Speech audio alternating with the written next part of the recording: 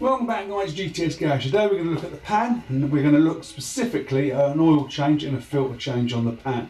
So I'm not going to waffle, we're just going to crack on with it. Now the video is aimed at those that have never done it before, and it's aimed at those that would like to start doing their own servicing at home rather than going to the garage.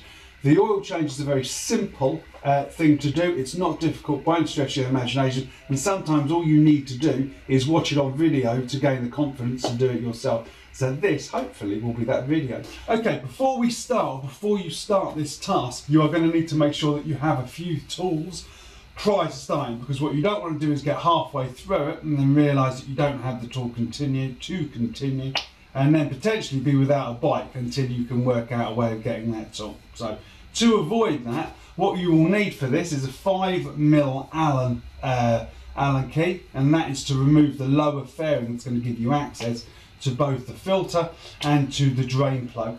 You are going to need a 17mm socket or a 17mm spanner that is going to allow you to undo that drain plug, and you are going to need a method of removing the filter. So first of all, we're going to start with 5mm Allen, and we're just going to take out the 5 bolts that hold this, and we're going to put them in that piece of cardboard.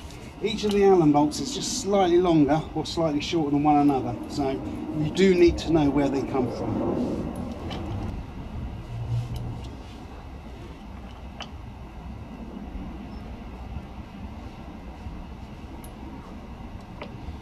So, working back to front, and then put the screw in back to front.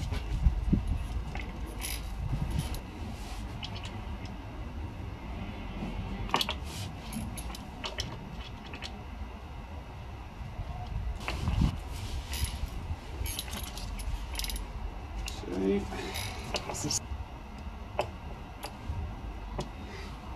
third one in.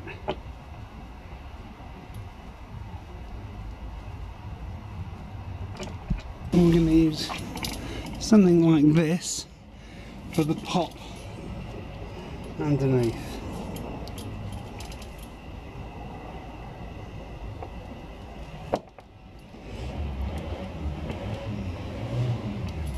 And that makes your 6 retaining.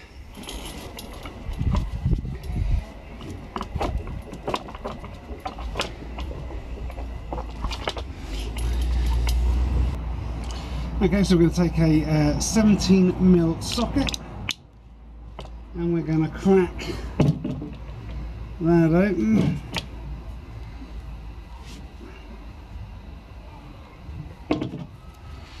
So I think that's, yeah, that's it.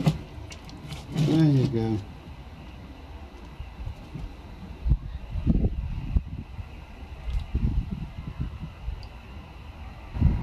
Okay, with the oil drain, we're just going to leave that now for about 15 minutes, make sure all the oil's out of there. We may even take it off the centre stand and lean it to one side to make sure, but we're going to leave that for a while. Once that's done, we're then going to take off the filler. Okay, we're now going to put the drain screw back in for a while, because I want to take it off the centre stand, put it on the side stand, and take the oil filter out.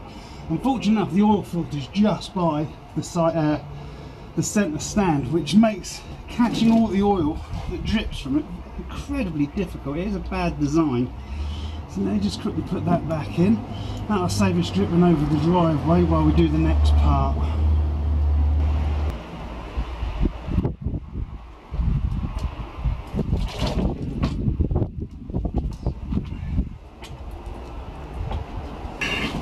Okay.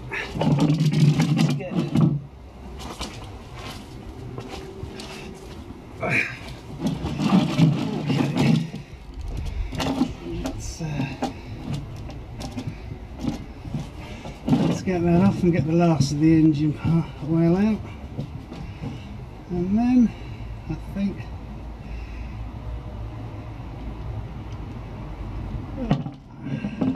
there you go, there's the last of the oil. Okay, so with the bike on the side, it's released obviously more oil, so we're just going to capture the rest of that, and then we're going to put the drain plug back in, and we're going to take the filter out. So for this one, I'm going to use this tool. Now, It's normally quite good. I don't know how it's going to be with this one, all the space that I've got, but let's hope I can get it in there. And I think it is going to be, I hope. Oh, that was slow and painful. Okay, but that's the oil filter. There you go. Now I got it out with that, but I'm going to be absolutely honest with you, I'd buy the proper tool, just because that was a pain. Alright. Okay guys, the stuff that I'm using for this one is the Guardian Motorcycle 10W 40 Centi JSO, so that is the correct one. That is the correct oil that I'll be using for this one. And I got 4 litres of it, and I think it takes 3.9 litres, and when you're changing the filter as well. And I'm going to be using the Filtro.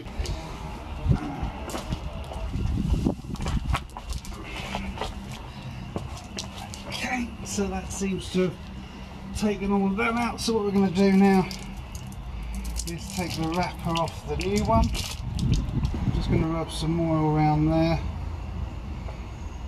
And I am using the old oil, and I know people are going to say, oh, don't do that. Some people fill this up. Some people fill this up. I'm going to be honest, I'm not going to, because she's at such a funny angle. Okay, the filter's on, and the filter torque wrench is 26 Newton meters, and I've just done the bolt up to 29 Newton meters. Okay, that's clean. Let's fill her up. And we're just going to remove the press stud here. So that should. I have to take that one out.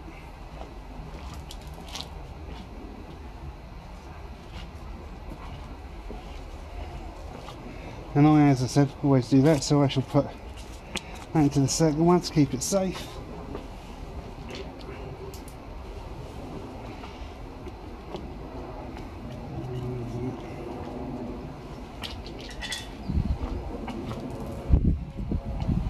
You pull up and pull away, and that, you can see, that kind of fits into this part here.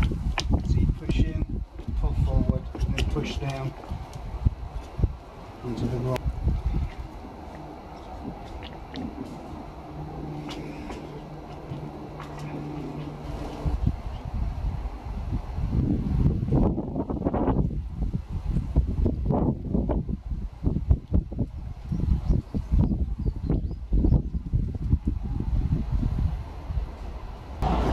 So on the same side as the fill, you then come down and you look between the exhausts on the lower trim.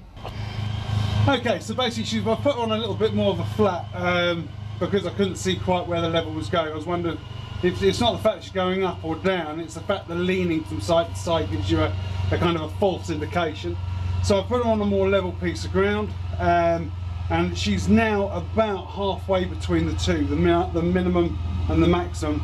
So I'm going to run her for a couple of minutes, turn her off, and then have a look at the level again and make sure she's not, you know, so that she's going to fill up the oil filter, and then I can see how much more I need to top her up after I've run her for a couple of minutes. Does that make sense? That probably doesn't make any sense whatsoever, but hopefully it does. I'm running her to see if the level drops.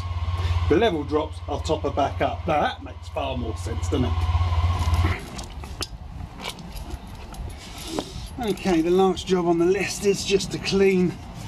So we took the bolts out, so the next stop is before we put them back in the bike, we're going to clean them off and put a little bit of copper slip on each one of them.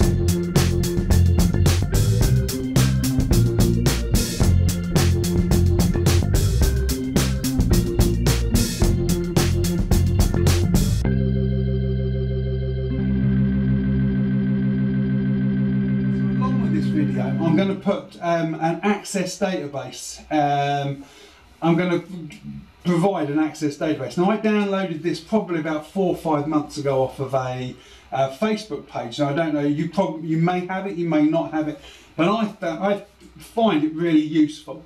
So what it is, it's an access database. It's pre-populated with a lot of fields to do with servicing a motorbike. So it's got brake discs in there, it's got oil changes in there, it's got filter changes in there, it's got brake oil or brake fluid, clutch fluid changes. So basically what you can do is everything you do to the bike you can track using drop-down menus.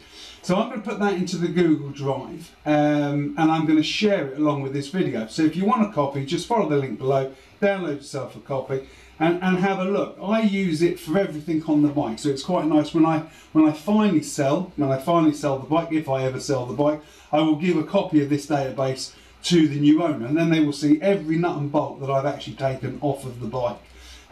So that's what I use, and I thought it may be useful for others, so I've included it in this video.